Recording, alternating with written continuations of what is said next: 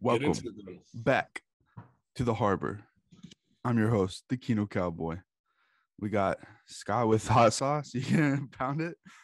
Yeah. We got Casher, and we're doing a That's not my Valentine's Day name. episode. That's not my name. Okay, in Boston. Anyway, What's the last name? Flasher. Damn. Good morning on the eve of Super Bowl Sunday. We're here to talk about the Super Bowl today. Go well, Bengals. I can't say that, Go but Bangs. what I will say is that our friend Matt Prine is probably cheating at Wordle just to make himself look good. Anyway. Hey, congrats, Matt Bryan, for making me want to kill myself more. Me and Casher came up with the idea for a cast today, or not today, but for today. Yeah. It was like, well, it's Valentine's Day. What coming up? Can we do anything for that? And I was like, well, what if we took an old a movie that we liked when we were teenagers and looked at it again now that we're full grown adults and have been for quite some time and have definitely and hopefully matured since we were 17, 18 years old. So we're doing 500 Days of Summer, which was the indie darling that got everyone to jerk off to that style of romance. Yeah, it kind of started the domino point of fucking hipster. You know, there was some What stuff, Michael Cera did it? stuff. Because what other films do you think it influenced? I don't know, Scott. You can name them. Well, just the I'm blueprint. asking a question. The blueprints was that what was that one movie with what's her name, Natalie Portman and Zach Braff? Garden State. Yeah, that's an actual good fucking movie, though. No, Yeah. what, dude? I like 500 Days of Summer, but like Garden State's better. Here's the thing: I haven't seen Garden State because I asked Adrian.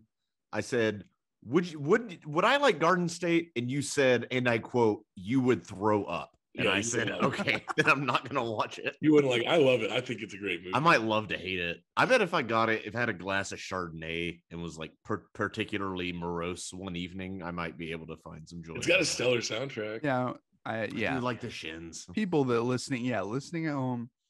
My teenage years, I was very much an indie boy, listening to the Shins and Vampire Weekend, Passion Pit, watching indie movies and flicks and cool shit. So of course this was up my alley. I was very not emotionally mature, so red pilled and based, you mean? wasn't red pill and based yet. Yeah. I am now. No, but Adrian was a pickup artist. He was negging girls at the bars. Oh yeah, you know me. It was just like this is my idea of like romance I have not watched this film since I was like 18, 19. Dude, yeah, it was like 16 when I saw this shit. It feels like I was real young. And of course back then I was like, oh Tom, you poor fool. You know, sad. Yeah. He got screwed over, blah, blah, blah. And now I'm like, let's watch this again and see how let's talk about our histories with this real quick, if we have much history. And you kind of talked about yours. My history, I think I was about 19. I can't remember exactly if this was the part of the spate of romantic comedies that I saw after my first real breakup when I was 20 or so. So it may or may not. My reaction to the movie at the time, almost 10 years ago now that we're actually the age of the characters in these movies. We might be older than the characters. I think we're about the same age as the actors. We might be older than the characters. Sure. The characters might be kind of like they're like mid-20s. Yeah. It looks like recent graduates is what I interpreted it as. Still had some hope and could change their lives, unlike us. Well, I think this also might have been written and or shot right before the 2008 crisis. It came out in 2009, and there's no smartphones. They're all using like Blackberries and Razors and stuff. Yeah, I didn't think about it coming out before the crisis. Yeah, things are a lot happier then. Yeah. Well, that's what it does make it interesting. It is a little bit of a time capsule. And we'll get into it. Did you guys see the two towers in it? The Twin Towers, man? They're still in it. Anyway. Just kidding. They're not in it. It's in Los Angeles. I actually remember it being in New York. That's what I thought. Maybe it's the Mandela effect. We're in the wrong timeline, Scott. Oh, maybe. I think I just thought that he worked for a greeting card company. And when I think of copywriting, publishing, that sort of thing, I think New York, but I guess it was LA. Because they were like, we're not filming this out of location. What are you talking about? This is a relatively low budget movie. Forgot whenever he did work for a greeting card company, and I was like, oh shit, I guess there's another romantic movie that came out where he's a greeting card, but he actually enjoyed making greeting cards or like romantic cards, and it was her. He's writing. Right. So I was like, that comparison because he fucking hates it, and then like Joaquin Phoenix's character and her kind of really adores it as longtime customers and things like that. That's because Joaquin Phoenix's character is fucking 10 times more complex than with romantic. Oh, yeah, absolutely. Yeah. Yeah, this is Joseph Gordon-Levitt playing a 13-year-old boy who's actually. That's what I'm saying. Yeah, we'll get into it. Yeah, it's easily the most like if a guy tells you this is his favorite movie, run. This is your red flag now. This is Male Manipulator, the fucking movie. Oh, here's funny. Here's something funny. This was the reason I have this DVD is because it was gonna be one of like a couple presents I was gonna give to my serious girlfriend when I was 18. My first serious girlfriend. Name her. No, I was 18, and then we broke up when I was 19, and that was one of the few. I was like, "You're gonna love this movie," and so I was like, "Well, fuck this." And she might love it, but not for the reasons. I watched this, and I watched Blue Valentine. Almost said Blue Velvet. That would have been different. Blue Velvet. I got Blue Velvet. Got really confused. Are those your breakup movies that you went to when that happened? Yeah, I think so. 500 Days of Summer. And Blue Valentine is the first time I've ever had to pause a movie to cry because I watched that after my first breakup. That's a great movie. Movies were like starkly different. Mine was like the Muppets. Yeah, I remember because I bought you that DVD. Yeah, dude, I fucking blew that shit up. I watched that like 12 times in a week. I'm glad I could help. Both of our exes we're talking about are married now, so that's where, and we're doing a podcast for 20 people on YouTube. Shout out to Megan Hamley, proud of you. That's awesome. I'm cool with, I don't keep up with all my exes, but I don't have any ill will for most of them. Me either. Yeah. But not Megan Hamley. Megan Hamley's a sweetheart. No. Megan's cool. I'm happy. I haven't talked to her for years, but I'm happy for her. But yeah. So you want to know one of my favorite things about the start of this? So basically, like he's trying to, flirtatious with the woman at work, who is of course Zoe fucking Deschanel. Oh yeah, quirky queen. Here's the thing, queen of quirky. I want to talk about this real quick. Is she the quirky queen, and is she the quirky queen of her own doing? I have not seen New Girl. Yeah, she's absolutely the quirky queen. That's okay. Yeah, that's her thing. She like back in. I love New Girl, by the way. Back in that time period, she was like doing little. She did like this little indie album, cutesy, tumblery, and I don't know. I always liked her. She's got her. She was peak like every weird kid's like obsession. Yeah, without being weird. You know, that's the thing. She's not weird. I know, but it's like she's just quirky. She's the girl that she's the book girl, the girl that reads all the books at school, and it's but not good. But she reads like John Green and stuff. It's not like that, not Baudrillard or Baudrillard whatever or something. But she was exclusively reads the Bhagavad Gita. The same people that are obsessed with Zoe are the same people that think Ramona Flowers is the shit, and it's the same thing. But anyway, one of my favorite scenes comes when he first talks to her in the elevator, and this is when I was like, God, this guy's a douchebag. Is that he's fucking just actively listening to the Smiths? I was like, of course he's listening to the fucking Smiths. Do you not like the Smiths? I fucking hate Morrissey. I think he's a fucking piece of shit. Yeah. Why is he a piece of shit? Because I don't know anything about Morrissey. You should read into just Google John Morrissey is a piece of shit. I could imagine he's a musician. And he's the most like fucking like abrasive, fucking just like he's literally like the most red, not even red pill, but like just like in your face, like pseudo liberal ever. Like not even like giving anything good to the conversation. Will shut down whole festivals if they serve meat at their festival. And a lot of his music resonates with a lot of fucking male manipulators. That's another red flag. If you fucking love the Smiths, and you know what, my manipulative ex, guess what band she likes? Fucking the Smiths, dude. It's fucking, I swear to God, it's cut and dry. Every fucking manipulated person that resonates with fucking all the Smiths music. They're good, but fuck, dude, stop making it your favorite band. I really like Chris Gethard's comedy albums, though, and he likes the Smiths. He has a Morrissey tattoo.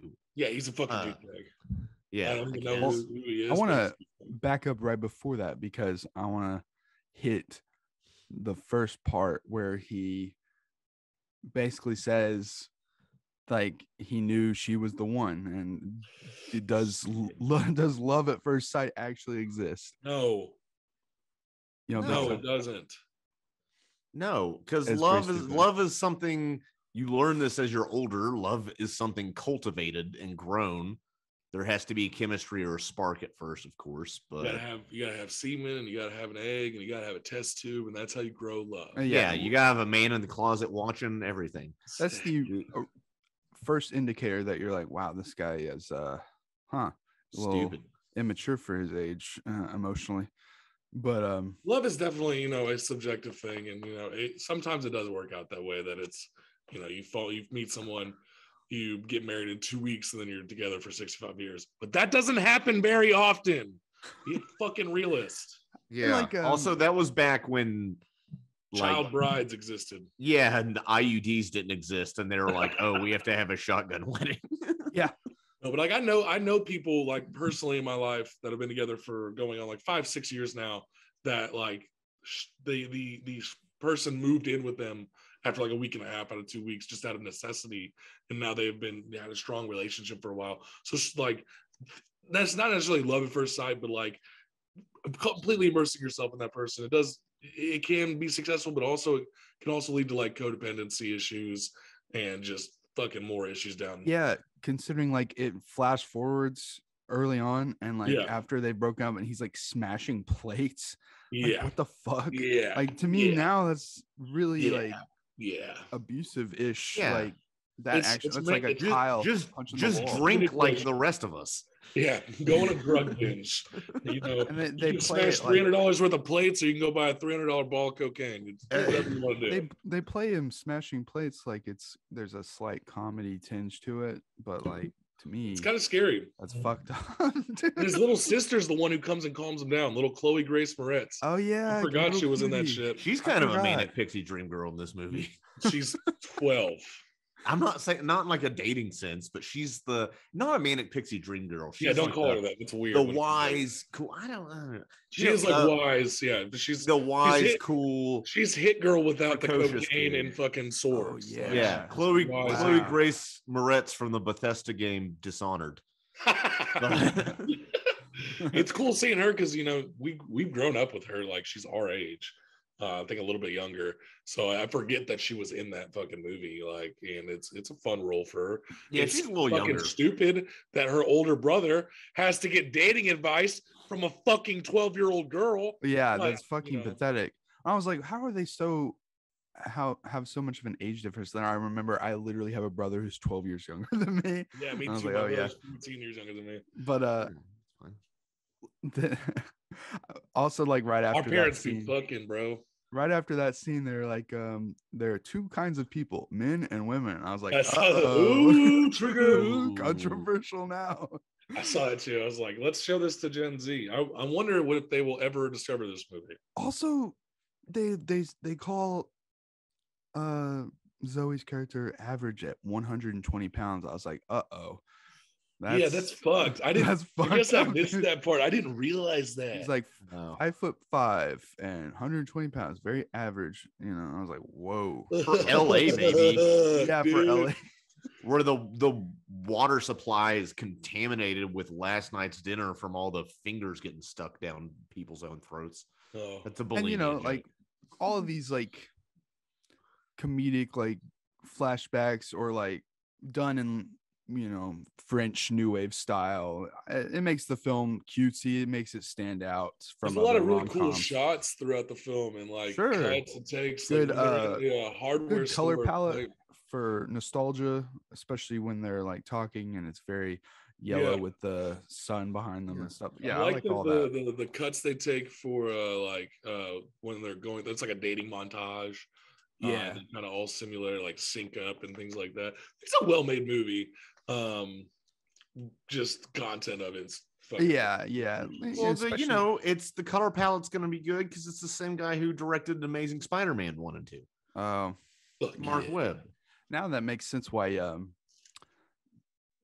Gwen Stacy and Peter Parker, they're the way they talk is all.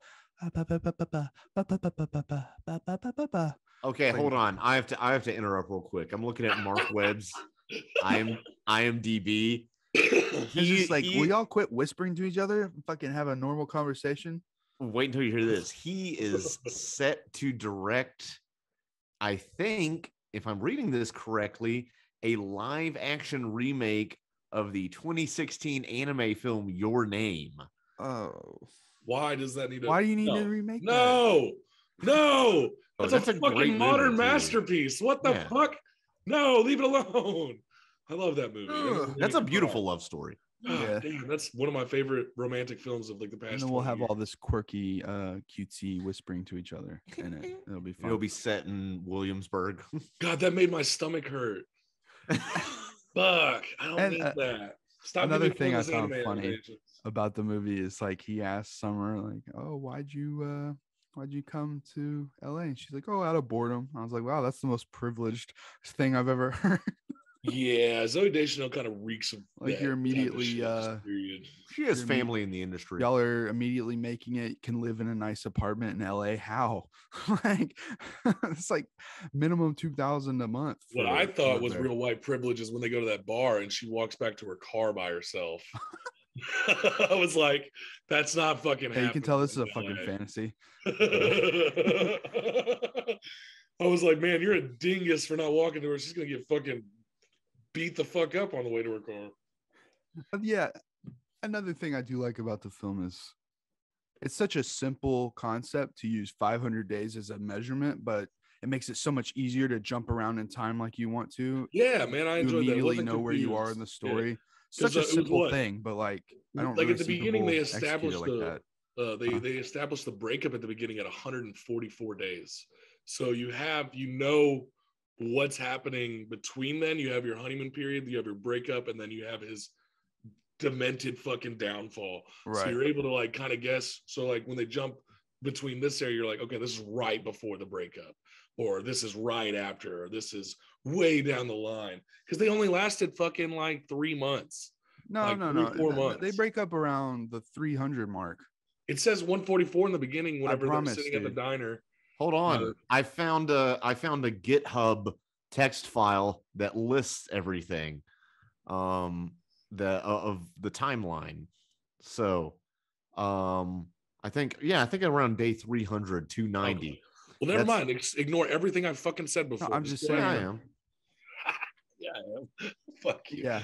Well, I couldn't believe how like nervous and weird he was acting. It was like it was the first time he's ever talked to a girl. Yeah, absolutely. I was like, dude, just fucking take it easy for a second. If you play it cool, it'll be much easier. Yeah. Also, he's handsome. He should be crushing pussy. Well, he's he acted like LA8. It reminded me exactly how I acted around girls when I was a freshman in high school. So I'm sure that's why it seemed more believable to me back then, in high school, because that's how he's acting, like a high schooler. I do think the film successfully gets you to feel for him when you're at that young age. But the intents of this character, I don't think were ever to like him. I don't think that's the director's intent. You're made to like him at certain points, for sure. He's not completely irredeemable, and he's not a bad person. He's just dumb. No, he's just fucking stupid. It's insane. He's already mad at her talking about, like, she said that she went out and that she had sex or whatever, and they're not even seen each other yet. They haven't even gone on a date yet, and he's like already mad. God, yeah, that's absolute high school shit, right? That's really bad. Also, That's the so whole bad. don't if you're going to be upset about it, don't ask about your partner's sexual history. Well, it was before they were even part. Like, it was before he that. asked about yeah, the that's sexual later in the history movie. later. This is just her in passing talking about like she hooked up the other night, whatever. Which is something that I don't even ask unless you have HIV. I don't really care what your sexual history is. I don't even ask that. Wait, right? They have HIV. He's so fucking immature. He insecure. idealizes way too much. He puts too much pressure on what because of one fucking thing, you know. Like, if anything, this is a great exercise for me to remind myself to not be anywhere near insecure as this guy, and just like, oh yeah, I'm glad I'm not like this. Are there not more women in LA? Is it the city of 3.5 million people? Yeah, well, she's a quirky girl, quirky girl, but not really. I mean this all legit, like no joking, no fooling. If the movie would have made way more sense if they would have came out and said, hey, this is about a guy on the spectrum who doesn't know how to talk to girls, and he would have came off way less insane. They got to make it more interesting. They got to make it more offensive to be autistic in the 2000s. No. I think it'd be interesting to have a like he's trying his best, but he's autistic kind of. There's TV. That's a different movie. I'm not saying you can't have that. I think that's Love on the Spectrum. That's a there's actual like I've seen a couple really good portrayals of like people on the spectrum dating and like actual like scripted TV. There's a show on Netflix. I can't remember the name of it. Love on the Spectrum? No, that's a real life thing, Scott. This is scripted. It's got like Michael Rappaport and everybody in it, but it's following a kid who is it's his senior year in high school, and he's learning about relationships and friendships and how to prepare for the real world and things like that. It's really, really well made. It's really funny too, but it takes like autism and presents it like that, and it's pretty cool. If I can remember what that's called, give me 2 seconds. Yeah. Because it's really good. It's got 4 seasons. It sums up nicely. God, the way I'm looking this up is Michael Rappaport autistic show. it's called. I found it. It's called Atypical. If anybody's looking. Oh, okay. It's pretty good. Yeah, I've heard of that. I enjoyed it. Surprisingly enjoyed it because it's like I thought it was just a shitty sitcom, and then ended up getting some pretty good emotional depth. I'll be honest, I'm instantly skeptical of any TV show that has autism as a plot point. I'm just they're not gonna do this right. They do it respectfully, unlike Sia in music. This one does it respectfully. It went on for 4 seasons, and autism is definitely like a main point in like the first season. Like because he's just they gotta establish the character, but throughout the rest of it, it's kind of just like a part of his character. It's not necessarily the forefront of it. Well, that's good. Yeah, because that's called being a human. Yeah. Can I real quick? I'm just looking at my notes to the very opening of the movie of saying there's so I thought it was funny when I first saw the movie. It has, this is not based on real people, blah, blah, blah, especially you, Jenny Beckman, bitch. Yeah. Okay. Yeah. I understand that's supposed to be a joke. Does that come off as just like insanely misogynistic and cringy now? Yes. Yeah. Yeah.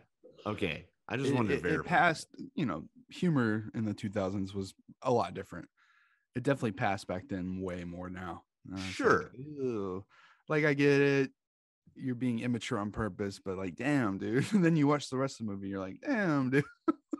Like, yeah, I hope you don't identify with this guy too much. I wonder if that was Mark Webb, the guy who directed this, his intention was to fucking paint Summer out as a villain initially, and then he saw that everybody was like, oh, actually Tom's the villain. He's like, yeah, that was my intent the whole time. Yeah, no. Here's the thing. There are a few times where I'm not on Tom's side completely, but I can understand where he's coming from. Like when she's at the bar and she's talking about how love isn't real. Like I get what she's saying, But that is a damaged person talking. Yeah, like just come the fuck on though. Like, and also on his side where he's like in this fairy tale world talking about how he sees love and falling in love. Yeah. I'm you got to find a balance between the two, and that's of course why it doesn't work between them. But I can definitely see why it would be annoying for her to just be like, nope, love isn't real. It's all fake. I mean, that's a very Rick Sanchez way of being like, it's just chemicals in your brain, Morty. Right. You gotta find a balance, man. And it's definitely, I think it's definitely a young early 20s answer to is love real, is thinking that you have all this experience in life. That love truly isn't real. So you can make that call now at 23, 24 years old. I think that's a very inexperienced, but also thinking you were hella experienced in life. And of course, because of when I first was watching it, I didn't have real world relationship experience. I had a few short-term girlfriends here and there, but all I knew about romance really was on movies and TV. So of course, I'm kind of like I was like, oh, Tom's misunderstood, course. Kind of like Tom. He seems to get all of his stuff from movies and TV. Yeah. And just so we're on the same page here, everybody, love isn't real. Love is not real. The only love that's real is a love between a man and his dog. Yeah, and it's funny now watching it. It's like, of course he doesn't get the end of The Graduate, and she's like crying and stuff, and he doesn't understand why. I was like, oh my god. I need to rewatch that one too. I've watched that since Graduates. 17 years old. Graduate is a 10 out of 10. Did we talk about it? We did it on the podcast for this past summer. Go check that episode out, people. Don't watch it. I'm not in it. That's a good one. And I love those summer series episodes did well. Anyway, yeah. This is a 500 Days of Summer series. We're gonna do 500 Days of Summers for the next 7 weeks. Not for the next 500 days. Next 500 days. A new 2-hour podcast about every. I do want to say, the music in this again is like peak 2009's indie pop and indie rock. Music from this all the time. Take away the Shins, or not the Shins. I'm sorry, the Smiths. Take away the Smiths from this movie. Yeah, and everything. Was a pop, it's the Sweet Disposition. I do want to say it again. Another thing that just pissed me off about the character is when he's sitting at his desk, he starts playing his music fucking loudly, trying to get her to hear. And I was like, if I were in that office, I would tell him to shut the fuck up. which is also, that really struck me, because I think about this a lot, of how juvenile of a thing that is. And it's become almost more common, I think. And I'll get to that in a minute. Super manipulative. Of like, we have similar interests, therefore we should date. That's a stupid way of thinking. Because people do it nowadays more often, but instead of like cool things like music, it's trauma. There's that too. Bonding over trauma now. Codependency and stuff. Yeah. Well, even on like Tinder, you can do passions, and your passions can be like Netflix or going out to eat and stuff like that. Television is not an option, but Netflix is an option, which tells you about how highbrow Tinder is. And Netflix and chill, bro. It's a code word to get some dick. You can get as much dick as you want, Casher, but. Yeah. The writers on this also wrote that was a joke that would have worked in the 2000s. Yeah, that was a joke that would have worked in 2009. Exactly. The writers on this also wrote Spectacular Now and The Fault in Our Stars. That makes sense. Yeah. I know you've seen, and you've recommended me to watch Spectacular Now. Yeah, I recommended it like 7 years ago.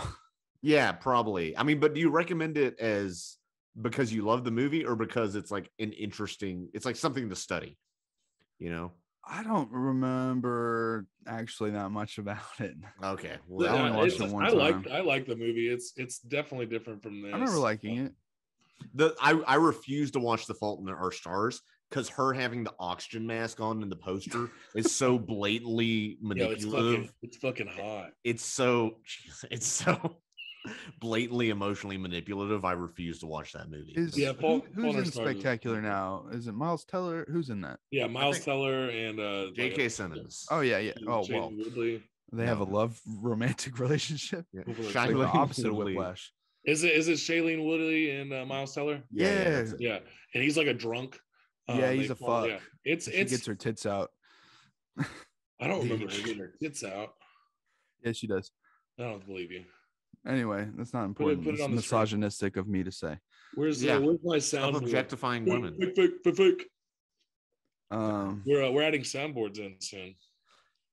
Okay, yeah.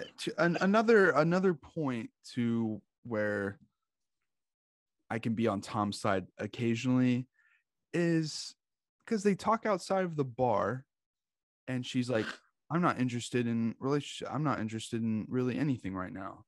And then literally the next day, he's in the copy room, and she just walks up and kisses him on the mouth. Okay, so she set her boundaries, though. You can't really get mad at her for. No, I know, but it's just boundaries. Like, it's not. If she sets boundaries and she kisses him, it's casual. He can't sit here and if she's already set boundaries, then try to rewrite those boundaries with. No, her. I'm not saying. I'm just. It's a little weird out of nowhere. She didn't seem interested, and then the next day she just walks in and kisses him. She never said that she wasn't interested in like fucking around with him. She said she wasn't interested in a relationship. I know, but she was talking about how like complex all of this is, and love and catching feelings and starting up something. Like she was just talking about how complex it all was. So I guess that is the point. She makes it simple, like, oh, I'm gonna kiss you, but I don't know. It's a very movie thing. Also, of course, if you have another conversation, if you're in a casual thing and feelings start to come up, that's something you talk about. It's not something you assume. Yeah, her although I do feel like walking up to somebody and kissing them in the copier room that would be a confusing moment, to be fair. You guys haven't watched many episodes of Scrubs or Grey's Anatomy or anything like that. Definitely. I've watched a lot of Scrubs. Those doctors make out in the fucking supply closets all the time, dude. And there's casual, dude. Oh no. I don't. There's too many bodily fluids that aren't the ones you want at a hospital that I can't imagine anybody really being aroused there. You're fucking wrong. Okay. Grey's Anatomy is not even medically accurate. I think a lot of our view of like her casually coming in there and kissing him, I think we all like there's a lot of confusion with him because I don't think he idealizes sex too, I think. And puts a lot of pressure on that as like just because you have sex or casually with someone doesn't mean you necessarily are interested in them. No, I know, but well, to me, this might be it's a perspective thing.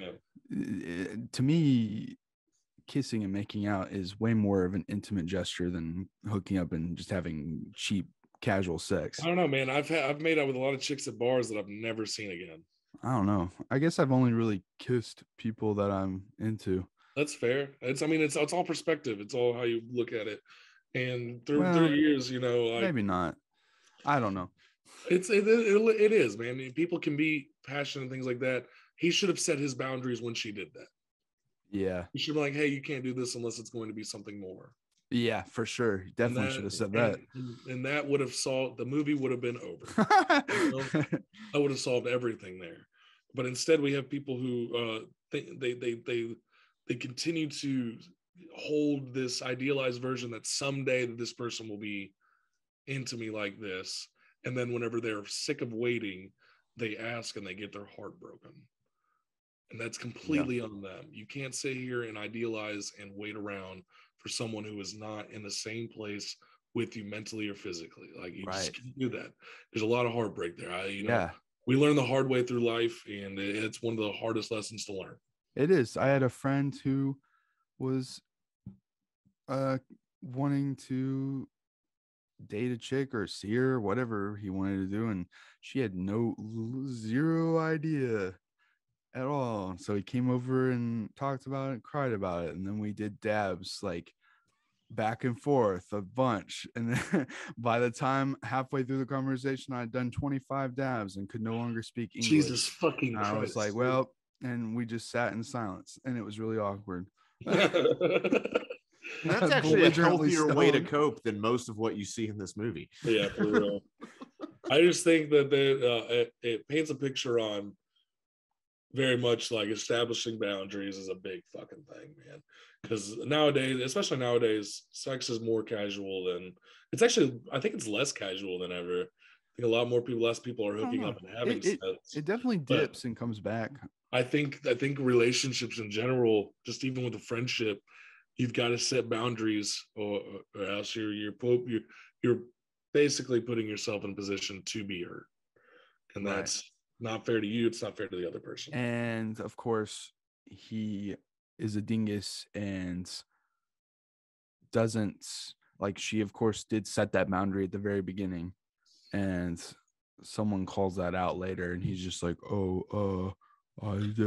he's trying to rewrite it, man. He's trying to erase what was already there. He's trying to erase it, and it still kind of show up on the piece of paper and then write over it. But you still see it behind that fucking writing. Yeah. You see your shitty thing over it, you know?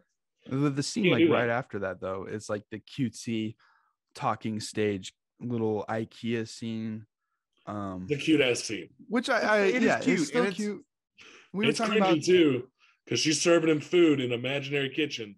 Yeah. Just reaffirming gender roles. But like we were talking about that Joel Haver episode in the talking stage, you do cutesy, corny shit. That's just how it is. So that scene still holds up to me. And it holds up especially because before that scene, they start it with the same scene, but it's months later and none of the cutesy shit's working at all. Yeah. And it's awkward. She's sick of his shit. She's like, and it's kind of manipulative on his part because he's like, oh, I remember something that we used to like. Let me see if I can try to goad her into being happy. The problem is not enough time. This doesn't take place over enough time. It only takes place, all of it, over a year and a half ish, less than that. It's cringy. It doesn't make sense. Do you think it'd be better if it was 700 Days of Summer? I think it would be better over the course of a few years. Well, that's especially because like 3 months after they ended things, he sees her again and she has a ring on her finger. 3 months? That was the thing when I first watched the movie that really stuck out to me and was weird. Bitch. First of all, in my head canon for 500 Days of Summer, it could be longer, but 500 Days of Summer sounds a lot better than 1200 Days of Summer or something like that. That sounds cool to me. 120 Days of Summer. Yeah. But people, I think it dumbfounded him, and that's where it's like that's kind of where I resonated when I was younger. It dumbfounded him that someone can move on so quickly while you're still. Well, it's her though. That's why it's so weird. He's dumbfounded by it. Well, man, when you know. There's a lot of people I know. Yeah, that's what she says. But 3 months, dude. Any rational person? She's the one being rational about love. She should be rational about 3 months. She's not really. I think it's also she's not rational either. Like she moved from Michigan because she was bored. Oh yeah, like that's fair. Not a whole lot of rational. Now I understand moving. Honestly, saying the weather would be a better reason. To move. I don't want to live in Michigan for that reason. Love you, Michigan fans, but I'm not used to the cold. I'd love to see a follow-up for 500 Days of Summer called 300 Days Till Divorce, like she's probably divorced now. It's probably not a happy marriage. It may be though, but you get to just call it I'm hanging myself tonight. Damn. Okay. No, it's just a lot of this is there anything inherently wrong with being corny and cheesy with that love? No, not really. And I was such a hapless romantic as a fucking 17, 18-year-old that I lapped it all up like a dog in the back of a Chinese restaurant, man. How much, Adrian, I'm just going to straight up ask you, how much did movies completely screw over or screw with your perceptions of relationships? It screwed me up a bit for a little while. Yeah. No. Being the Kino cowboy. Yeah. It is what it is. No, I get it. Your first relationship, it is a bit of, you can feel like playing house a bit, at times, which isn't bad. You got to have that. You got to break a few eggs to make an omelet. Yeah. I think when I was younger, I didn't really, and I'm still like this a little, I didn't really see the point of dating casually to get experience or to just grow and learn about yourself. So I think that's something that Yeah, I had when I was younger. I dated the fuck for most of my high school and 20s. I didn't date in high school, and a lot of that's honestly. Well, I guess high school not so much. There was nobody in high school I wanted to date because it was high school and they were high schoolers and therefore all stupid. I'm super thankful for my relationship in high school. It was like a 2-year relationship almost, and it helped me figure out a little bit more about myself and how I needed to treat the next person I was with. And for sure. I'm forever thankful for that. And then the next person, Yeah, we don't. I was too busy playing role-playing games at the local LAN center. My first big relationship was a year, and I'm glad it happened for sure. I was 18 and turned 19. I was 18 and a half, turned 19 and a half, and then that's a good age. You're a young adult. You're independent. You make those mistakes, and then you move on. Her came out like a month and a half after we broke up. It was a good. That was a movie that we all went to see in theaters, and every single one of us cried. It was like 6 grown, like middle or like grown adults, like fucking in there. Well, like, I would say we were grown at 19. I think it was all men, and then the girl I was dating at the time. And all of us cried, and she didn't. Ooh, foreshadow. Kind of like the reverse of the Graduate scene in this movie. Dude, it's kind of funny because like me and Cody Long both took our girlfriends at the time to go see Schindler's List in theaters, and we both cried, and neither of them shed a tear. That's disturbing. Actually. Yeah, that's disturbing. Yeah, man, I'm glad I saw Schindler's List for the first time in theaters. That was dope. I'm weirdly jealous. It's a weird intimate moment. What a romantic movie, man. That's my favorite Valentine's Day movie. The scene that got me is after that IKEA scene, he's in the mirror at his apartment, like sweating, like looking at himself. Like, I'm like, dude, calm down. Like, have you never had sex before? That's what it comes off like. He's about to lose his virginity, but he's not. But he's acting like it. I don't think so. I think maybe he had some flings, like drunken flings in the past, but maybe not a real relationship. But it was just like, we don't get a lot of background on Tom. We really don't get it's a pretty short movie. It's 90 minutes. We don't get a huge amount of that's one of the strengths is that it's a breeze, 90 minutes. Yeah, it is. Honestly, it felt long for me personally. Really? But yeah, I liked it back in high school. I'm not a huge fan of this movie now, personally. I'm fine with it. I'm glad I watched it again, but I was never a fan. I liked it when I first watched it, and I like it now. It's a movie that I like. It's impartial to me. Yeah, I like it. I'm impartial to it. I don't hate it. I don't love it. I like all the stuff that makes it stand out. Like right after he has sex with her for the first time, he's walking around, everyone's smiling at him. He sees Harrison Ford in the mirror. I do love that. Him.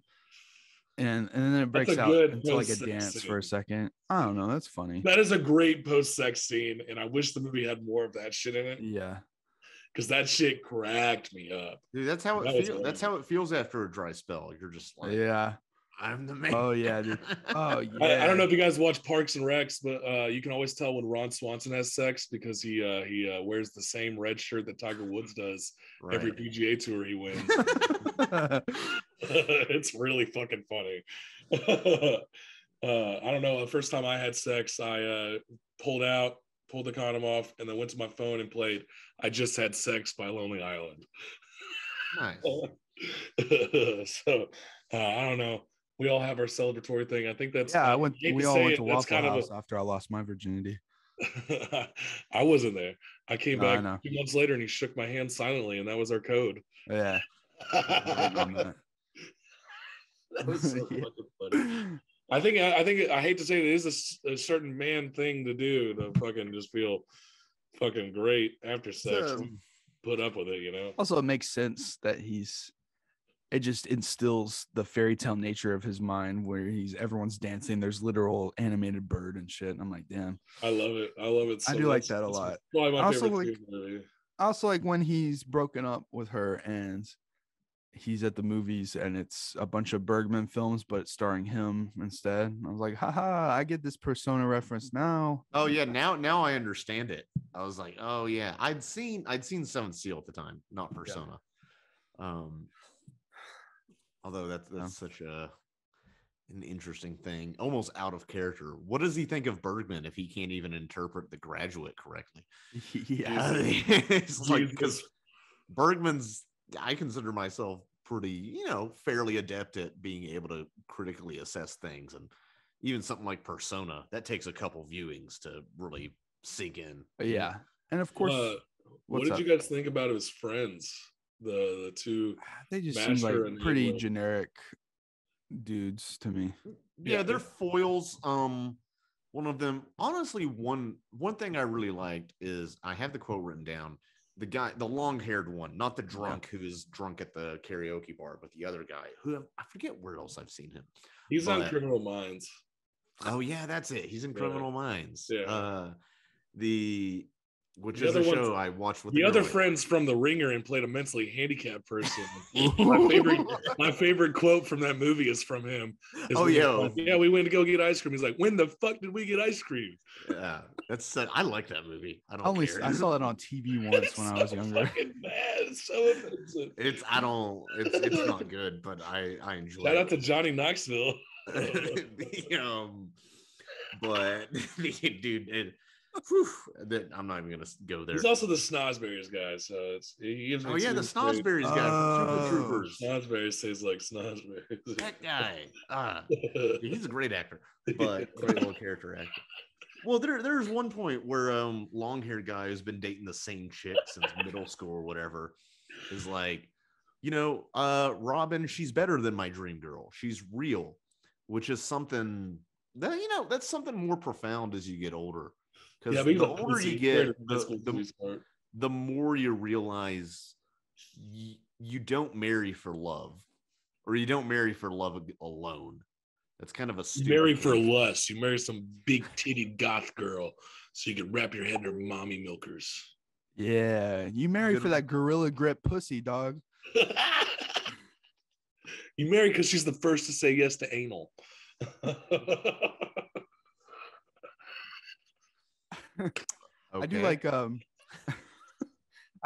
the one use of the F word is when Clark Gregg is like, says "fuck you, whore." I was like, damn. Yeah. Stupid, but I don't know. Did you call him Clark Duke? Huh? Did you call him Clark Duke? I think his name's Clark Gregg, right?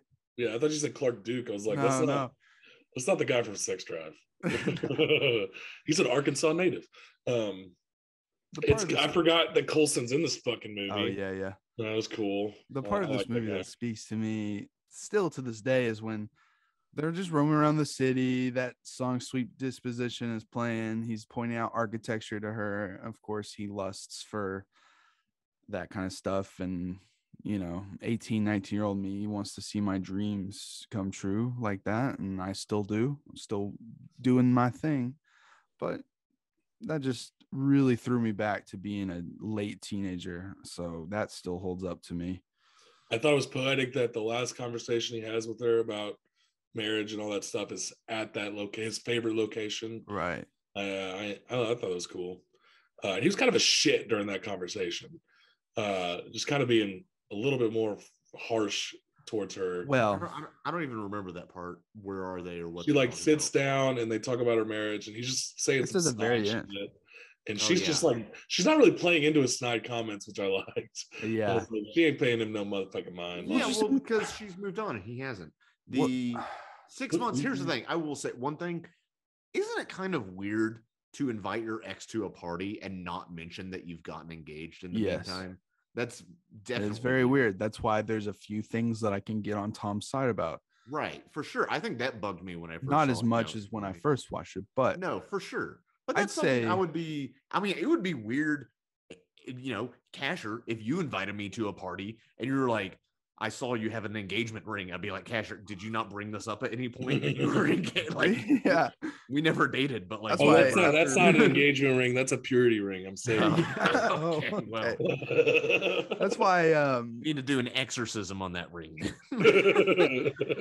After watching it again, I can say it's 70% Tom with his bullshit and then about 30% of her. For sure. These are two toxic people.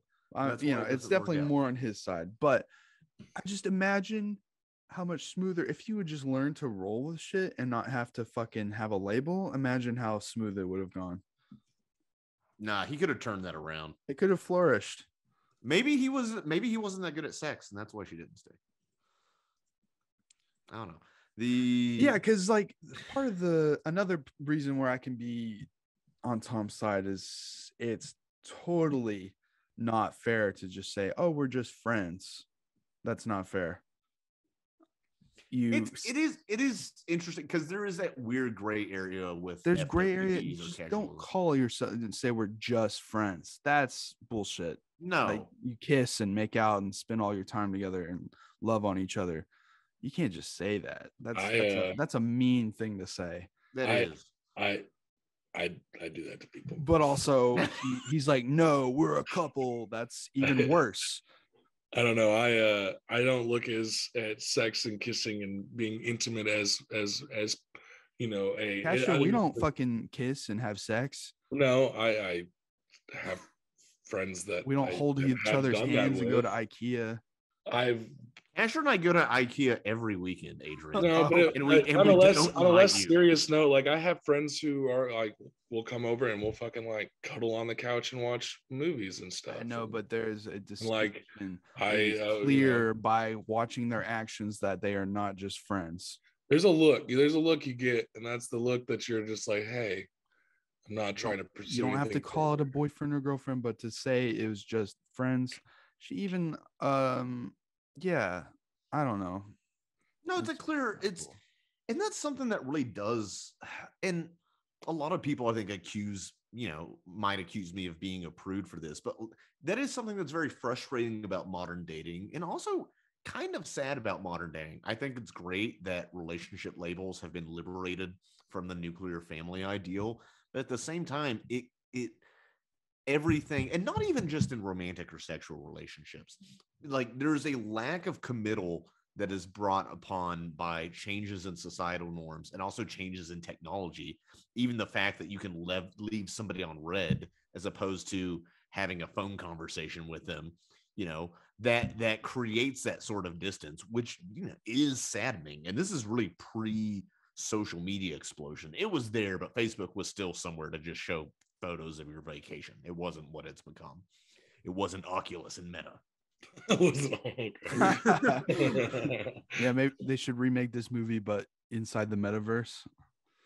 Jesus Christ, no, thank you.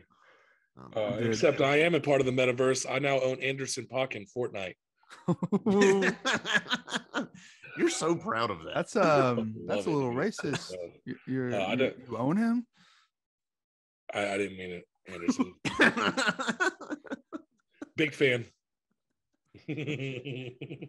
I will say one of the most iconic scenes from the 2000s that set off memes and everything is the expectations versus reality. It's great. That's a legitimately great scene. Yeah, it reminds me of a lot, knock on wood, bringing this name up, of Annie Hall, when there's in Annie Hall they're speaking and then there's subtitles of what they're actually saying. Reminds me a lot of that. That's just like a little parallel. Fuck Woody Allen. I like Annie Hall. Annie Hall's one of his more tame works when it comes to fucking like him fucking 13-year-olds.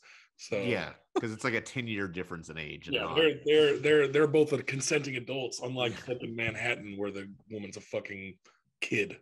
I haven't seen Manhattan. I can't wait. I'm not going to. I can't wait for him to die. Okay. Why don't you go do something about it, Casher? Yeah. Go find him. Act. Patriot Act.